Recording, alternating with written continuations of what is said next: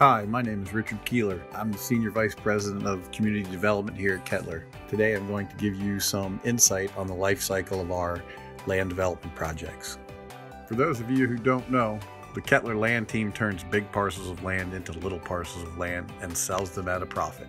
While that is a very simplistic statement, it is the essence of what we do. Land development jobs are typically broken into 5 stages.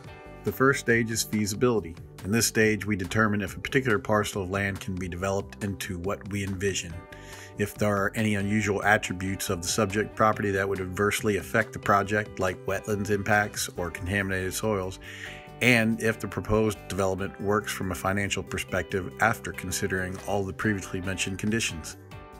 If we get past feasibility, we move on to entitlement. The entitlement stage is the most important and most difficult stage in a land project. Now is when we attempt to rezone the property. In this stage, we work with community groups, local politicians, and county staff to determine if what we envision for the project and what they envision align. Now that we have a plan that works and everyone is happy, we're off to the plan approval stage. The plan approval stage is always fun. Our engineers spent a lot of time taking our approved rezoning concept plans into full construction plans.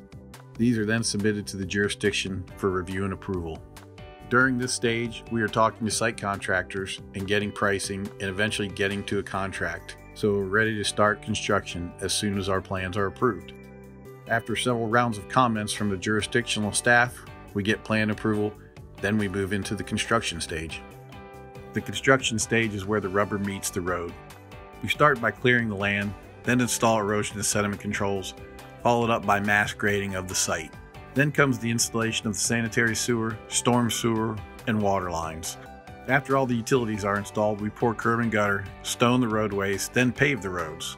After paving is complete, we are ready to deliver finished building pads to our builder.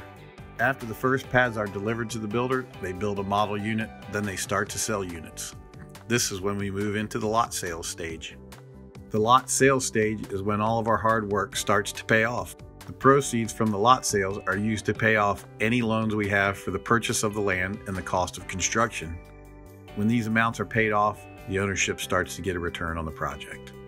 After all the lots are sold, we close out the project and are on to the next job.